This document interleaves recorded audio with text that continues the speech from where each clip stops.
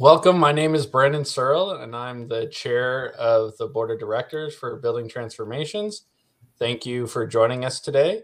Today we have Christian Prilhofer from Prilhofer Consulting joining us. Christian is the owner and CEO of Prilhofer Consulting.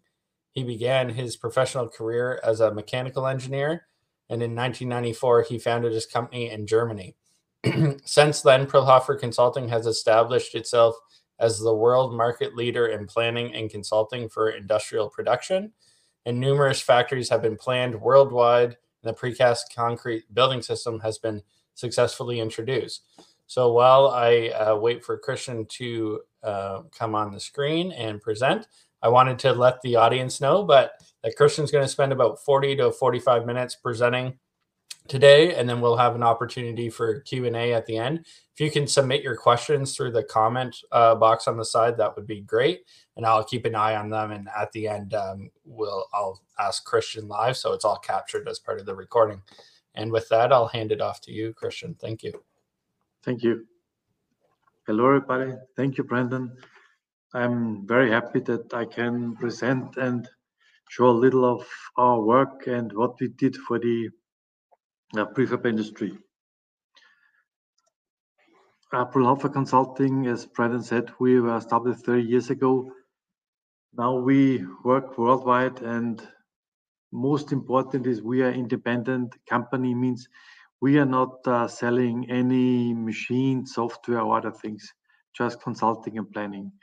And we think this is very important for everybody who goes into this process, that they get advice and everything without being forced to buy a machine from certain suppliers or software or something else. I will start with productivity in construction. In UK, years ago, they were investigating why productivity is so low, and companies like McKinsey's and others, they published also a lot about this issue. And what was found out from all of them was that too less information was available on the building site, and this leads to this low productivity in construction.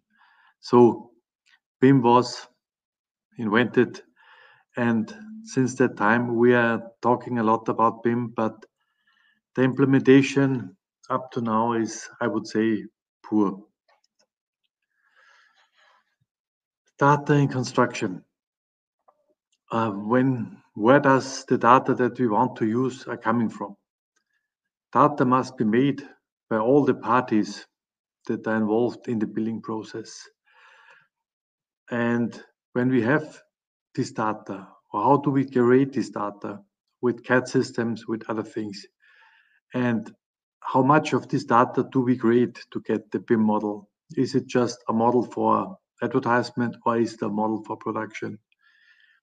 This means the big difference is in the model itself, in the accuracy and in the number of details.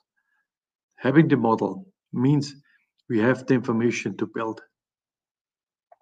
But the art is then to use the data direct from the model, not via drawings on tablets, on paper, or on other things. Because when I have the data and I go back from the data to the human factor, I have problems with inefficiencies, failures, and a lot of things in the process itself. How is data usage today?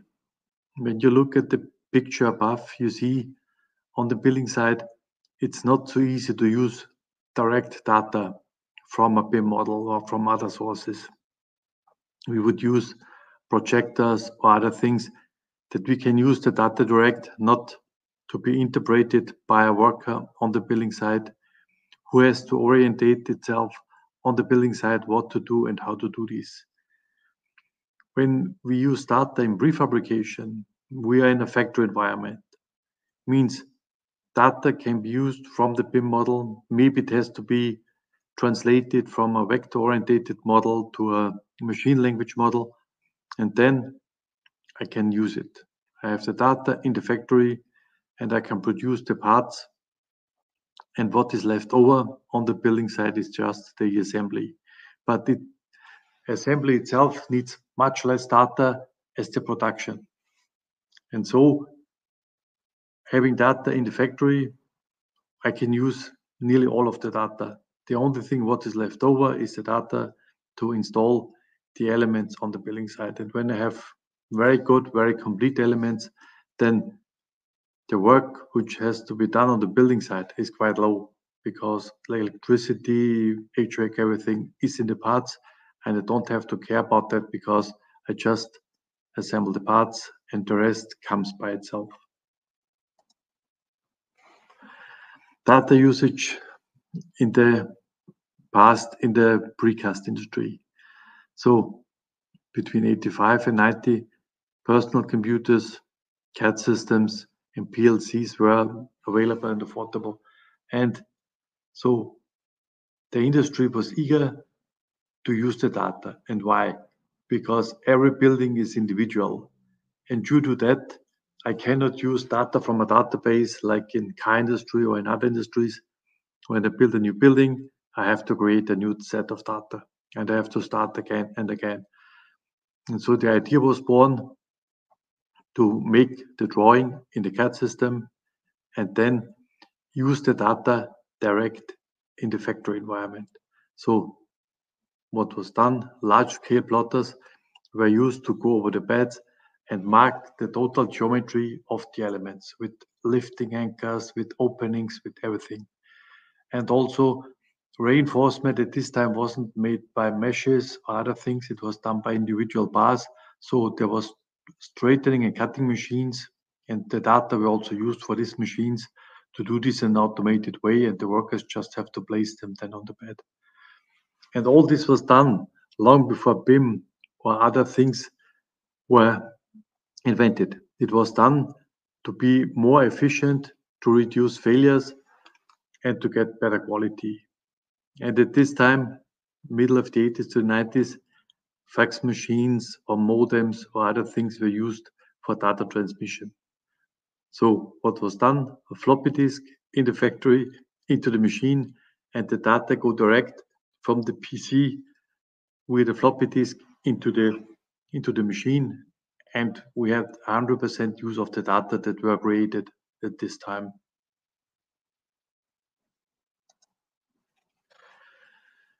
How is the data used today? Today, in theory, we have the BIM model, but in reality, most of the models are inaccurate or have too less information, and it's more a selling tool. It's not a digital twin where everybody's dreaming about. This means that the models must be better to use the data direct. And what is done today, the precasters have to use the data from the BIM model and add a lot of information to the model, like position of reinforcement, connections of the elements, a lot of things. But the value of the data is totally underestimated, because when we think in the future about digital twins or other things, we have to have a correct model. And a correct model means all the relevant information has to be in the model. And when we have this, we can use it.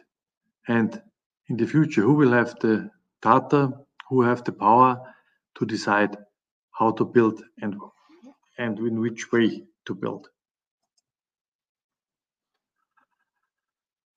How do we see the future of construction with a global view? Because we have, as I said, customers, North America, Europe, and also Asia. And what we see is the companies that are able to produce the data for direct use, they are successful. Why?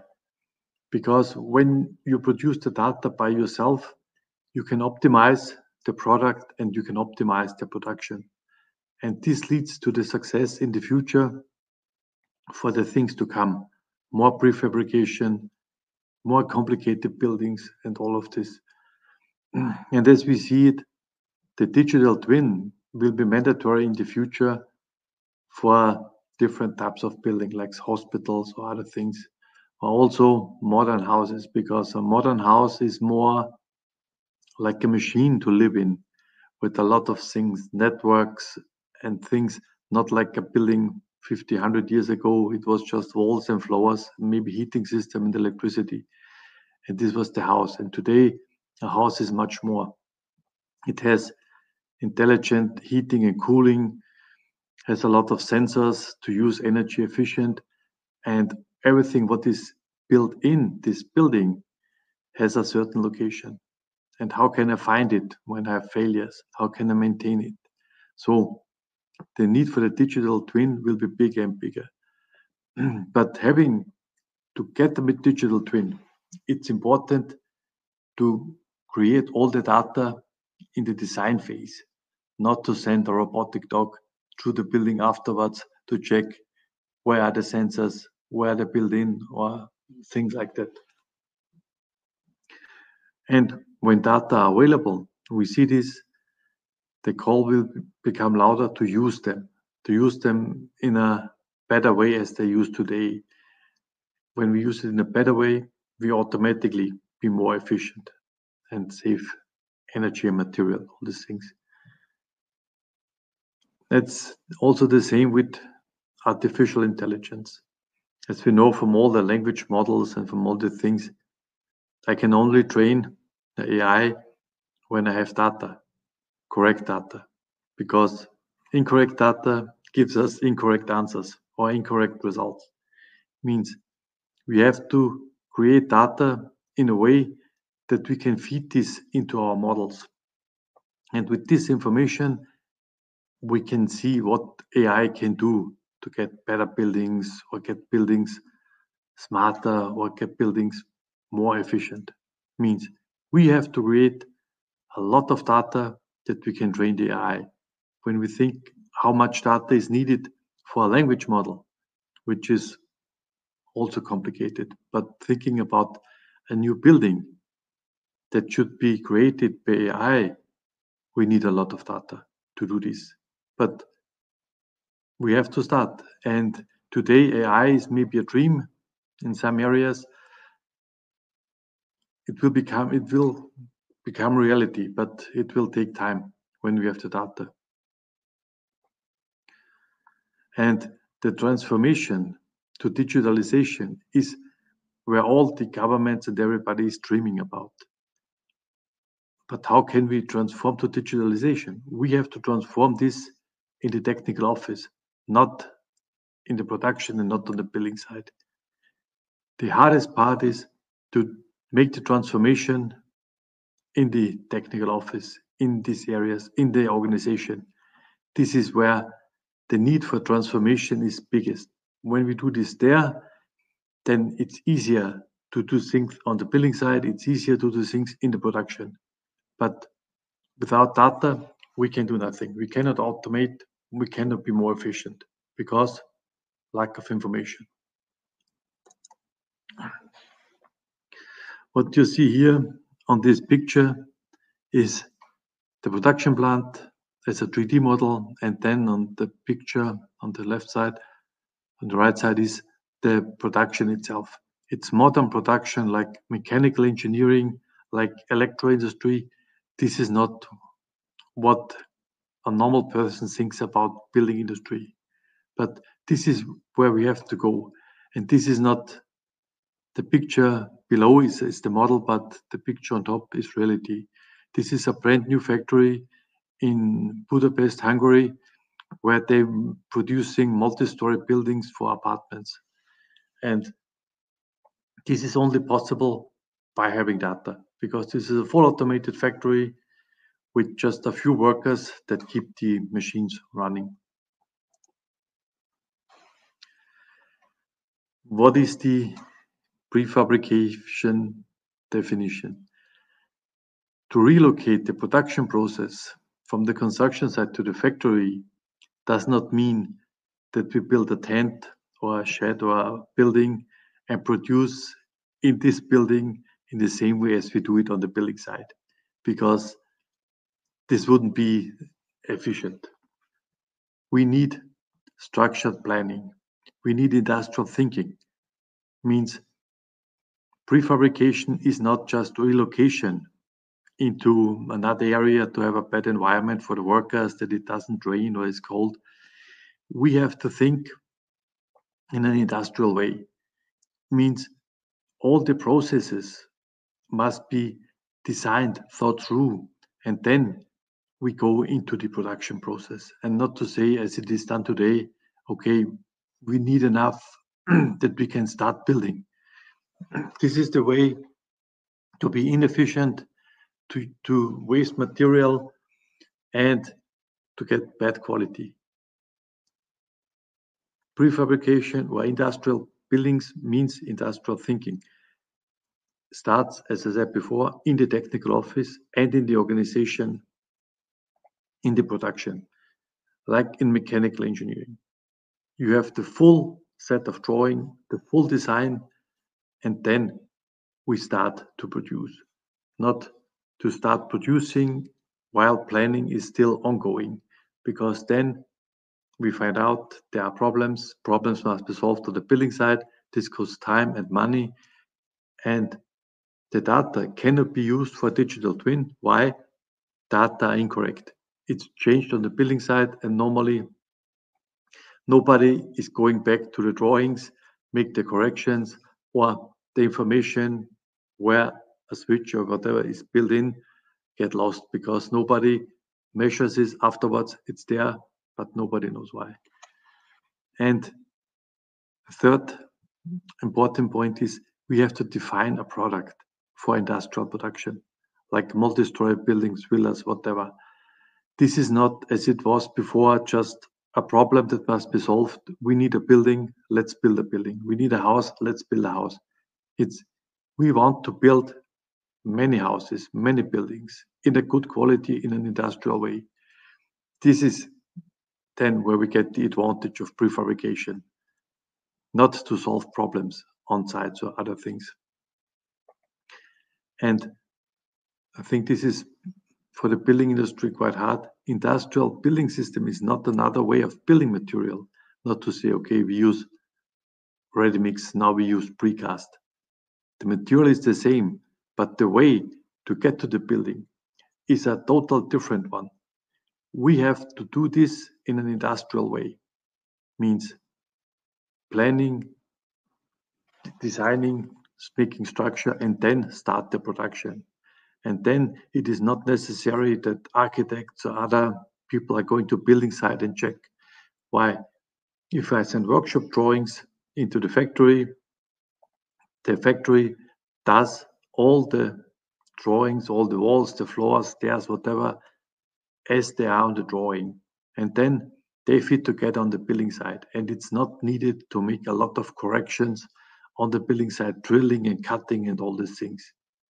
So industrial way to build is another way to build, not another material. And the automation, which leads us to prefabrication, automation goes hand in hand. This is not an end in itself.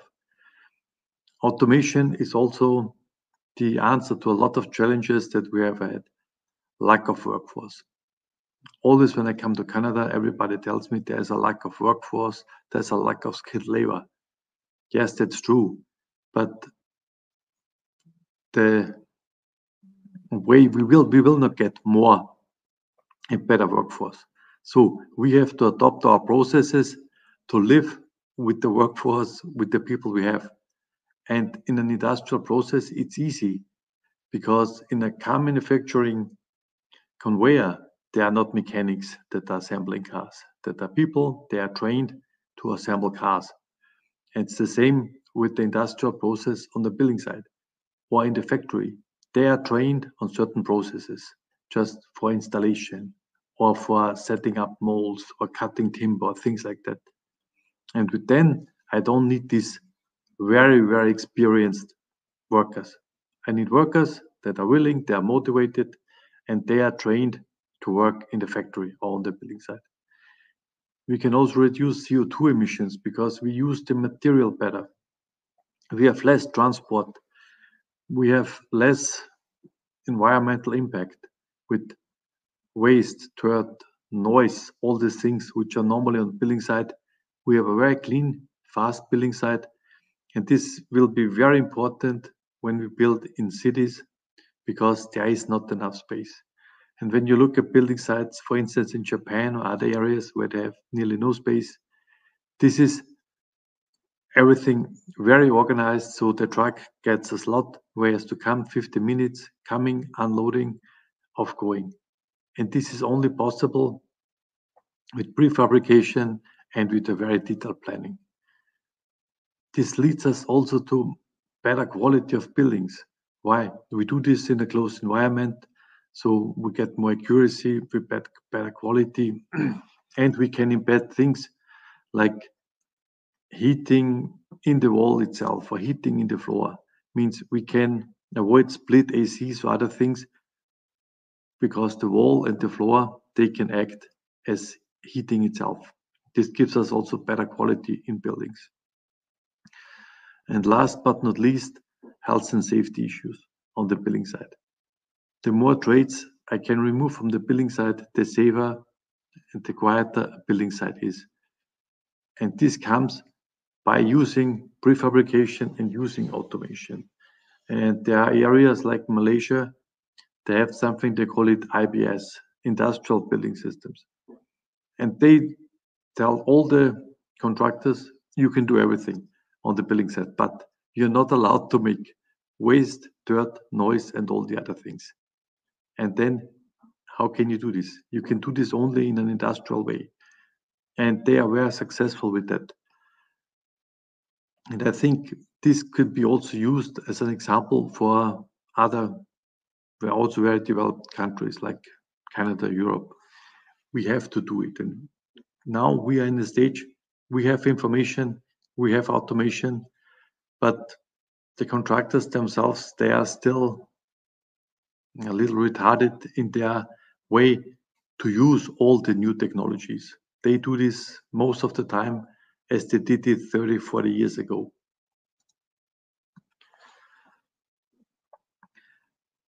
The prefabrication needs a new way of thinking and acting. And this is most of the time not so much a big problem on the building side. This is more a problem in the organization of the companies itself, that planning, organizing, and doing things in a very structured way, they are not used to that. And this is a circle. It starts with the architect and ends with the installation of the building site. And when you not follow this approach, you will waste money and you will fail, because then it gets double expensive. If you don't make proper planning, send parts on the building site which are not totally fit out as they could be, you're losing money, you're losing time, and you're losing efficiency. And prefabrication is a different way of construction, but the change must be done in the organization, the change must be done in the office. There is where we have to start. Create data, create work steps, and do this. This is the success for automation. The rest, the factory itself, it's not so complicated. It's most of the time the most important part, yes, but the breakthrough is the office. The breakthrough is the organization. This must be changed at first, and then after that, we can go to other things like production, installation, all these things. On this slide, you see the workflow in the carousel production. And you see in the middle, the CAD system, master computer, and the rest is just the information goes in and out. And this is how we have to think we will build in the future. Not the building site is just a small side at the left top corner, and the rest has to be done somewhere else, not on the building site. A few words to the digital twin. How can we create a digital twin in the construction industry? In prefabrication, it's quite simple. Why? We have to produce the data for the production. Means we have to define every bar of reinforcement, all the geometries, every chamfer, every connections. Easy. I use the data, collect them, and I have the digital twin. And then I get information maybe from other trades like HVAC, electricity, and so I get the basis for my digital twin. And with this information, I can hand it over to the future owner. And the future owner has a digital twin and sees where are my connections, where are my bars, where are the cables connected, where are my switches, what is in the walls, can I drill a hole or other things. But in most cases, these informations are not available in the BIM model today. We have a model that shows just, how to say, the basic information. And maybe one of the problems is when houses are designed today, they are designed from somebody who doesn't care too much about material. It could be concrete, it could be timber or steel or whatever. And there the problem starts. In other industry, it wouldn't be possible. Could we think about that somebody builds a car and said, well, I don't know, maybe it's steel, aluminum, timber, I'll make the design. And here the problem starts. We have to change this. We have to think from the first second, this building is a precast building, this building is a timber building. And then all the following steps follow this definition of material. So we have to design it in timber, in concrete, hybrid, whatever. With traditional construction methods, how can I get a digital twin? I can get it, I send the robotic dog every day or every half day through the building. The dog creates a pixel cloud, and with this pixel cloud, I can have something similar to a digital twin, but not a digital twin itself. Why? I only can get the information from the surfaces of what is there, but what is inside? If the dog isn't passing by when I put something in, the information is gone. And this is the problem with lack of data, lack of information. On this slide, you see when we have in precast a pallet carousel system, I can build thousands of buildings. And when you see the building above and the building below, they are produced basically in the same production unit. And to change over from a villa to an apartment building, I only have to change the data. The rest is there. The robots are there, the molds are there, the reinforcement is there. So the factory itself doesn't care. Is it a villa? Is it a high-rise building? It's only the information are changed. I need more reinforcement. Maybe I need a thicker wall. But for the worker, for the machines, it doesn't care. They don't care what they have to produce. They make walls, they make floors, they make stairs, whatever. And then on the building side, we see the difference that it's multi-story, it's not a villa or whatever. Here, a few pictures about prefab buildings. And you see quality and everything. The quality in very, competitive markets like Europe has to be perfect. If you're not able to deliver perfect quality, we will have no customers. Why? Because they go to your colleagues and then they will deliver this quality. A few things to one of our top clients in Canada, Stubbies. Stubbies, they were starting with precast for agricultural. And from there, 40 years ago, they are now building high-rise buildings. And how do they do this? They bypass the normal construction process. And you see this on the top, on the bottom left slide. They were able to make out of 3 processes, 1 process. And this is being much easier for all the parties involved. So we get faster bill of quantity, we get faster decisions, and everything is in the hand of one company. And with this, they are very successful. Why? They can make the process faster and make quality much better. And you find also this information on the Stubbies website.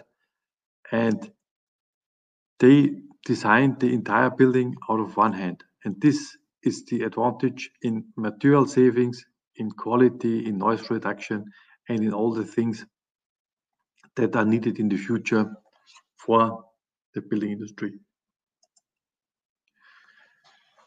What are the benefits and advantages? We can save time, we can save construction cost. We don't need skilled workers. We need less training because they are just trained on a trade. We get all the information about materials. We get a better repayment because for a higher return of investment, everything is faster. It doesn't take me a year to get a building. It's just maybe half a year, depends on the size of the building. In the controlled production process, we can save energy, CO2, a lot of things.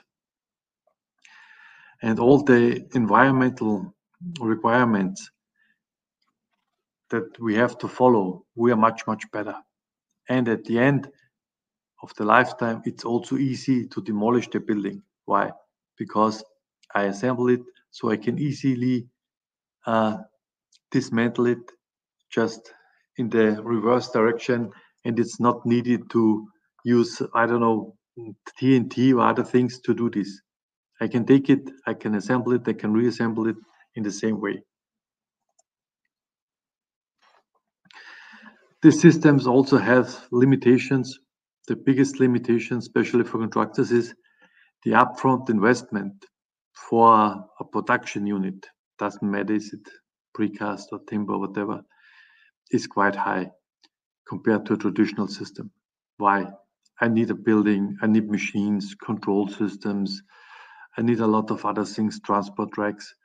And this is when I'm too small or I don't have the market, it is a problem, definitely.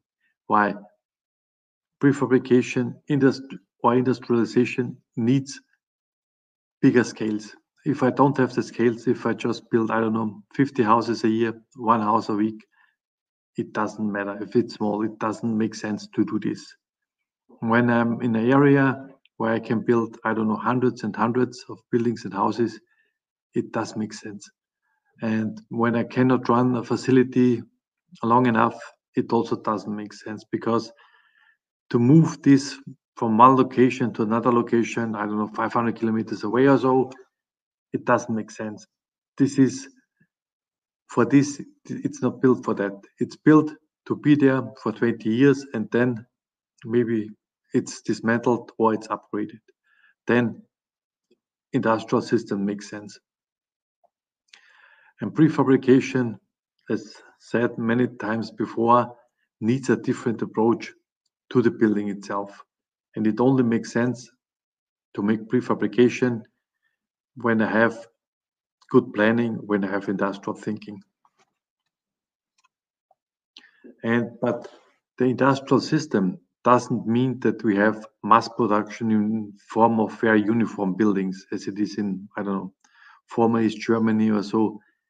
Today, with a modern industrial production system, I can produce unlimited types of buildings with unlimited appearances, facades, whatever colors. This is not a big problem today because we have automation and we have the model. So when we design a new building, we build a new building. For the factory, it's easy. We just have to make the design and the data. I show you at the end a few examples. This is the shell facade and the finished facade, how this precast building can look like and will look like. Why? Because they have to find a market and they have to find buyers which are happy and willing to live inside such buildings. So the uniformity is gone. Nobody wants to have them. Each building will be built and designed individual.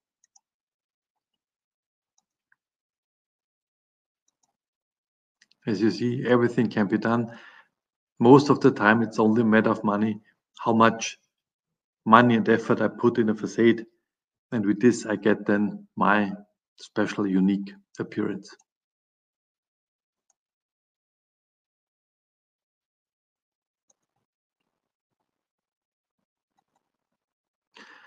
At the end, when the building comes to the end of its lifetime, it's easy then to dismantle it. I know exact where the walls, the floors are connected, and I can cut it off, take it away, and then I can easily remove it also when there are buildings around and without noise, without dust, without a lot of things. So this is the last advantage of prefabrication, that the building process and the demolition process is quite similar, and it's better for health and safety and all the things. So thank you very much. I hope you enjoyed and you learned a few things about industrial production. Thank you. Thank you, Christian. That was great. Excuse me. Just a reminder to the audience, you can submit your questions via the comment section there. And I'm just going to bring open some of my questions. So, well, actually, Christian, I know we discussed a few questions, but I wanted to get your thoughts. I noticed one of your slides said minimum 5 years, up to 20 years or better for prefabrication facility. So Yeah. in the U.S. here, there's a few years ago, and it wasn't in precast concrete, but it was in prefab. So a company called Katera, who a lot of people are familiar with, they went under. Since then, some other organizations have acquired some of their old factories. And I know, just anecdotally speaking to them, that it's been 5 or 6 years of investment for them to, because they're contractors, leaders in the construction industry, some of the biggest companies in the construction sector in North America, but they're trying to industrialize. So I guess from your perspective, in your role, like, what do you recommend to those companies, whether it's the big general contractors or tier one contractors here, the Lang O'Rourke's in the UK, etc. What would you recommend to them when they're entering this field of industrialized construction or industrial production, and also keeping in mind that they have investors and different stakeholders and shareholders wanting to see a financial return? Yeah, the easiest is look at other industries. And I think what Katera wants to do is that they say, we know everything. We don't need test factories. We build these huge, fully fledged factories and then produce. And what we learned is most of the time, the startup process is the most complicated one. The more automation, the more complicated it is. And the biggest challenge is when you didn't build prototype buildings before, that you learn, this will kill you. Doesn't matter if it's precast, if it's timber. Look at car industry. They build so many prototypes, test it, and then maybe scrap it. And we see this from our clients. When we have clients, they have the product, and they just need, let's say, a better, more modern form of production. It's easy. Why? They have all the processes. They know all the details. So they had the prototypes. They know how to do this. And when it comes to new clients, they said, yeah, we have a market and we can build houses and this and this. Do you have experience? Yeah, less. Then the problem starts. Intact the office, all the details. So incorrect data. And a machine has zero failure tolerance, means either you send the data correct, the machine does it, or if it's just wrong for a millimeter, the worker said, yeah, it's wrong, but I know how to do this, I do this. Mm-hmm. Machine said, sorry, it's incorrect. And this is the problem, that investors want to have fast success stories. And if you tell them, yeah, sorry, we need 2 years, 3 years to ramp up, and 3 years to ramp up, and the money should come back in 6 years, this is the problem. And this was also the same with Ling O'Rourke. So at the end, Ray O'Rourke, the owner, said, "We want to have the factory." The problem with the industry or with the building industry currently is there is a lack of industrial experience. And everybody said, we build a factory in 1 or 2 years, and then we start from zero and we build, 50 buildings. And there is the problem. The problem is lack testing, lack of prototypes, and normally you need more time. And when you build a factory in a big area like Toronto, the factory can run for 20, 30 years. Why? The buildings are needed. And this last stories like 3D printing. All these companies, in my opinion, they have more people in marketing than in research.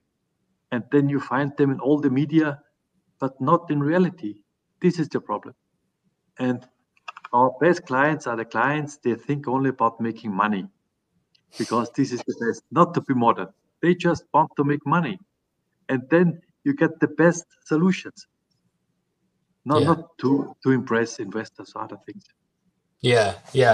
I think it's a balancing act of keeping, the promises to investors versus what the market can handle. And do you think, I've often wondered, and just in your experience around the world, do you think that there's an opportunity for a lot of these factories to actually ramp up production? Like, we aren't constrained by their ability to supply more. It's more the market demand. There's too much red tape and barriers constricting the market from growing. Because I'm going to offer my opinion and go back to the question, but my opinion was that it seems to me like we always know what the need is, and I'm thinking about housing in Canada, for example. There's a ton of studies telling us what the need is. We have really good builders and manufacturers and industrialized production producers, but there's something in the middle constraining it from increasing supply. So do you think it's a bit outside the factory, external factors impeding their production, or at times is it also the design for manufacturing assembly impeding production and the the skill set of the workers as well? Now, I see around the world, in Canada too, that most of the contractors, they don't want to change the way how they are working. And this is the biggest problem, that they always think they can only create value on the building side. And everything what they do away from the building side, like in the office, this is not creating value. And this is the problem. When you want to be more efficient, you have to create value in the technical office. The better you think about processes, also if you do this traditional, the easier it is on the building side. And the more white spots you lift over, the more you rely on skilled workers on the building side, that they see something is missing, and then they can do this in the right way. And then this leads to problems in quality and to fights with the future owners and all these things. That you think, I'll make a drawing, and on the drawing is 50% of the information. And with skilled workers that are motivated, they see it and they correct it, and you don't know it. And if you don't have these workers, you get in trouble. Why? They don't see this, they do something, and then you have, mold and leakage and this and this. And that is the problem. But this is not the Canadian problem. This is the same problem in Europe, that everybody thinks, we have to cut cost. Where can we cut cost? On the building side, we cannot cut cost because we have to build. We cut it in the office and we cut it in the planning process. Yeah. On the one hand. But on the other hand, when we look at buildings get more and more complicated. So we get less information, less skilled workers, and we should build more complicated buildings. And how is this going to happen? No, it isn't. Yeah. And this is and all the contractors all around the world, not only Canada, they don't want to invest in their technical office in the factory, hoping that all the people on the building side, they can do things what they are not trained for. Yeah, no, that's true. Yeah, they're kind of pushing both the risk and the problem solving onto the field, essentially. Yeah, yeah. There's a question that came in here from Brian. How fast is the prefabrication market growing in Europe, percentage wise, or roughly what is it at, and do you see it growing? When it comes to industrial buildings, it's 100%. So all the industrial buildings, they are prefabricated, steel, precast, whatever. In the apartment buildings, the amount of precast is steadily rising. The big problem is like now when we have crisis, then the contractors fall back to old methods. Means a typical contractor, he has, I don't know, 40 workers. And when he has a lot of work, he goes to prefabrication.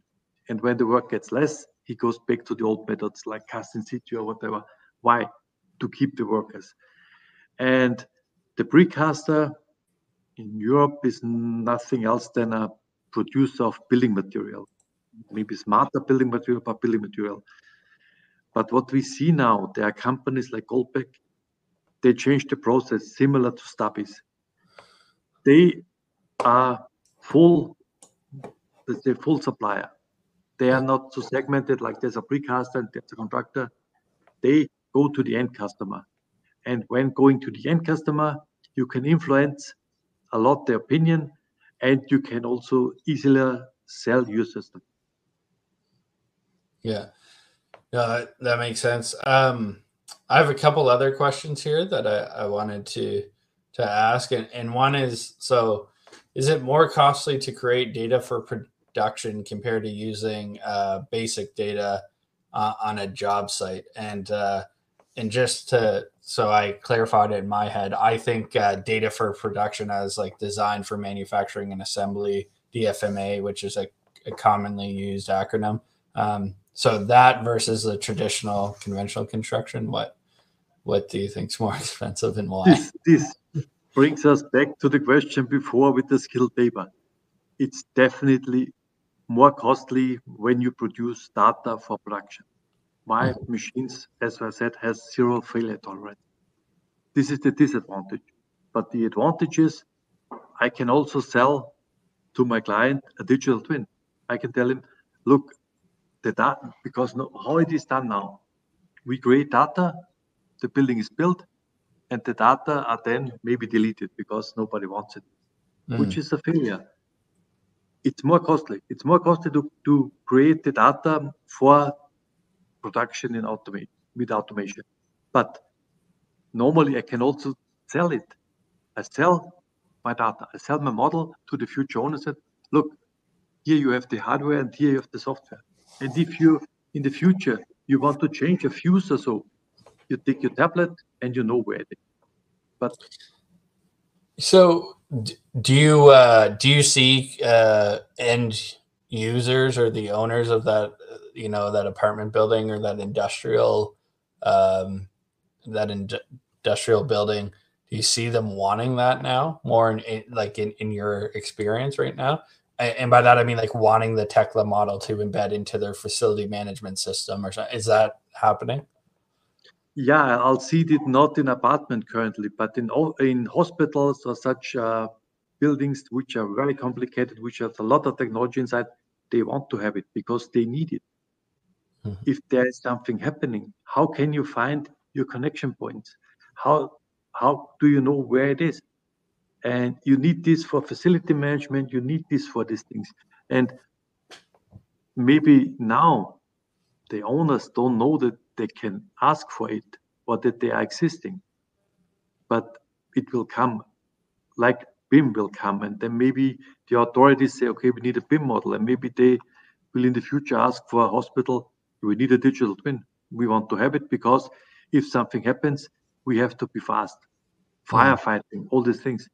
It's easy because we have the technology, we have the tablets, we have everything. What we don't have is correct data.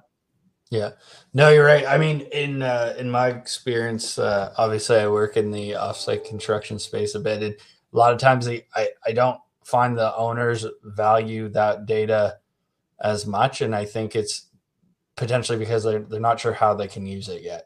And so, because you mentioned in hospitals, schools, different things like this, they have to have it.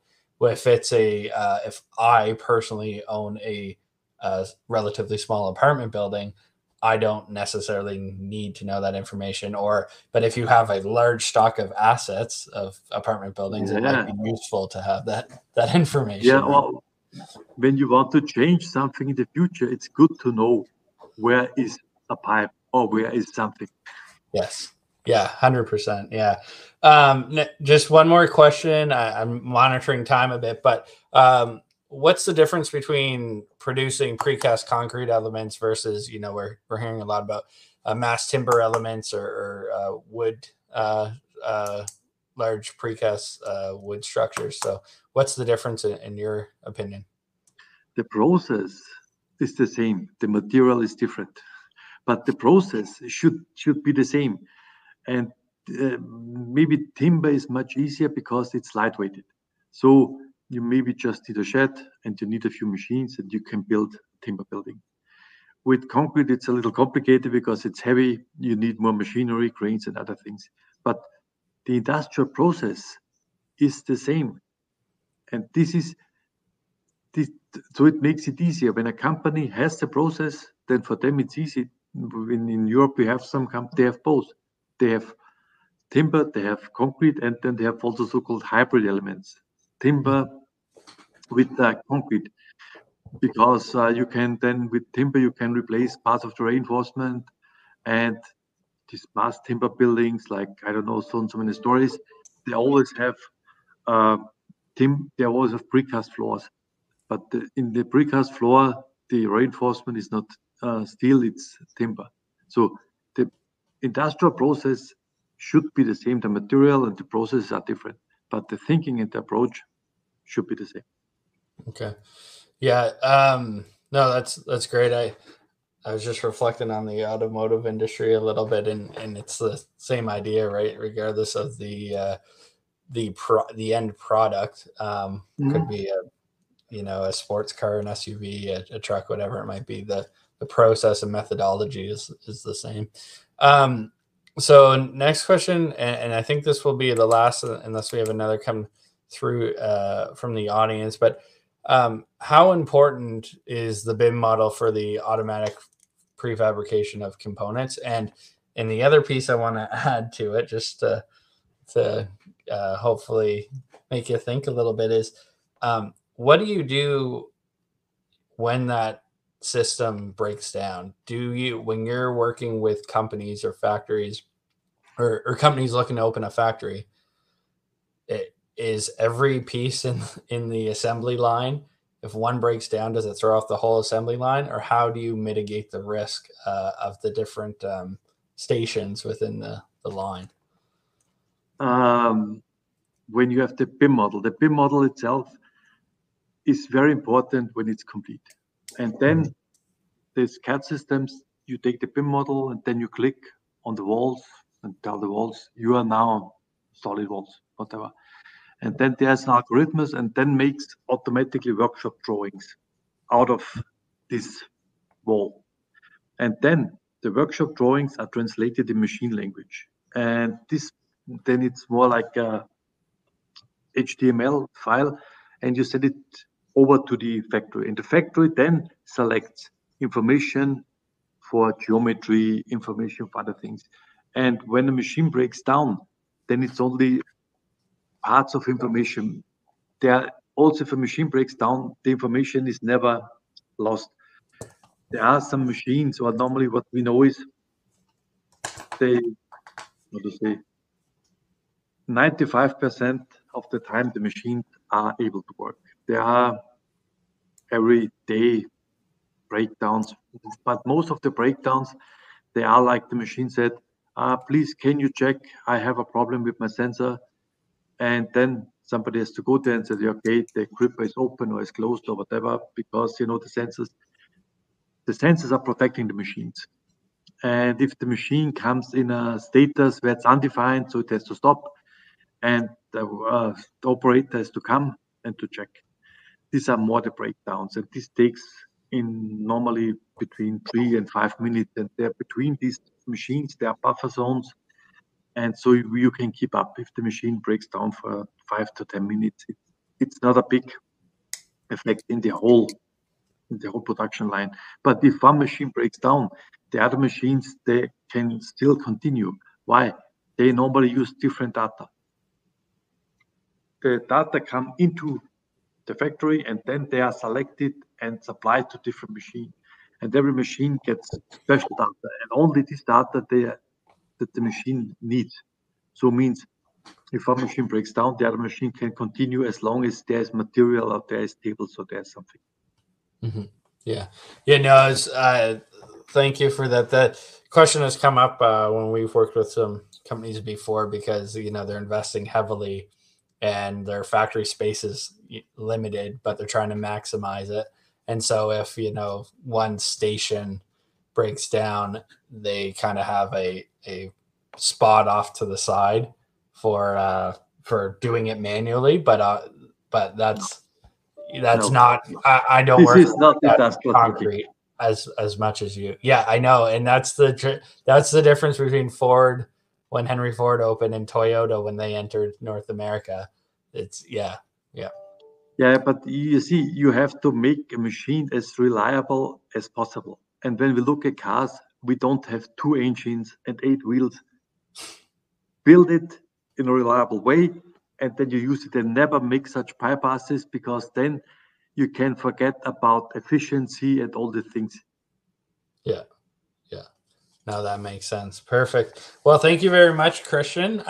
Just before we wrap up, I want to remind the audience that Building Transformations has the 10th anniversary award show happening December 5th in Toronto. So just a reminder to check out the nominees on the website and get your tickets for that.